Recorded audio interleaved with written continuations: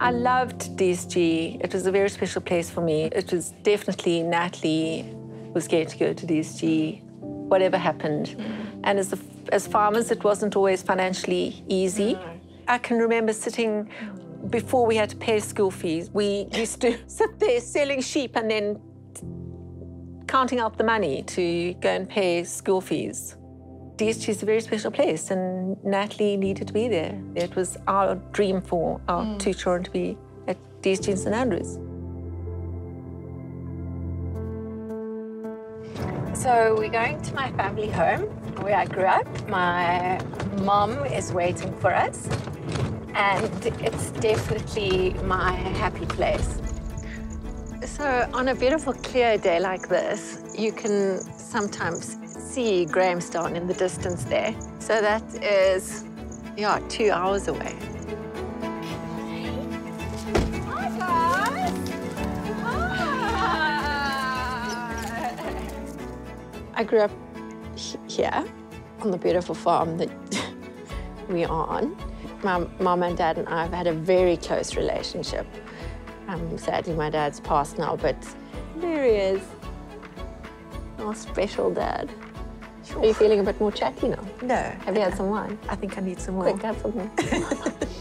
So I'll start with Mia. She's the youngest, and she got to DSG last year in grade 6. Carol Scott was at DSG a long time ago. 50 years ago. Well, 51 years ago now. And you've lived here on the farm for a very long time very now. long time, yeah. And Mia's been coming here all her life since you were in my tummy. And we've got another little future DSG girl. I finished in 97, so a long time ago. And then my dad, who's not here, was at St Andrews, and that's where my parents met. And his dad also went to college, so. We used to go on the bus. There was a railway bus, and it picked us up at the station in East London. And we had big trunks. We used to load the trunks on, and then the trunks used to all arrive at school and be put there, and we used to fetch our trunk, unpack our clothes. No, I do remember the first day. I do. It was dreadful, terrible. Our housemistress's name was Granny Jones, and she was strict, and I was like, oh. But I met lots of lovely people who are still my friends to this day. First 3 people I turned to in my life are all DSG girls. One in Cape Town, one in London, one in the Netherlands, you know. I loved boarding school. I was old enough. I didn't have to go as Natalie had to go when she was 6, except the food. I was always hungry. And this is my mom's tie. Has it got your name on it? No. I think you tried to palm this off onto me because we were so short of money, but I said no. As farmers, it wasn't always financially easy. No. So we made big sacrifices and made plans and to get them there. So yeah, we grew up in this idyllic setting with this very harsh reality of having to then not be here when you're little and be sent away. Not out of choice, obviously, but out of necessity. Well, as you saw from the drive here, it's like 2 hours in the middle of nowhere and no real schooling opportunities close by here. Lila. So we're off back to Grahamstown, which when I was at school was a very heavy, sad feeling to be leaving the farm and my mom and dad and all the dogs and everything that I loved.